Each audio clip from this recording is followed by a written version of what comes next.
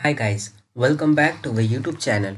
So in this tutorial, we would learn how can we protect the current sheet in Microsoft Excel. Let's suppose guys, this is the sheet that you are working currently and you want to protect this one. So how would we do that? So for that, you'll just click here, right click, and then you have the option protect sheet. Just click on that. Just after clicking guys, you'll have this box appeared and you have to enter the password. So I'll just enter the password, and if here it is unchecked then please check it.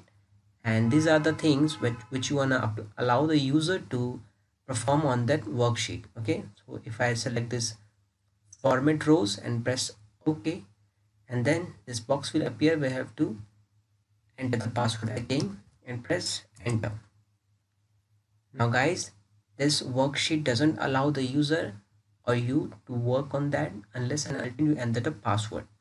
The only thing that user allow is the format. Okay, so that's why this command is activated. Okay, and if you want to unprotect it, you want to work on that, so you'll just select here the right click and then unprotect the sheet, enter the password and press OK, and it's done. Now you can edit everything. Okay, so this was protecting the sheets.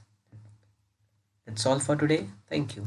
If you really like the content, then please like the video and click subscribe to see more videos like this. And don't forget to share this video with others. You can find the link to complete basics to advanced Excel tutorial in the description below, or you can visit mahagurus.com to see lots of other software courses. Thank you.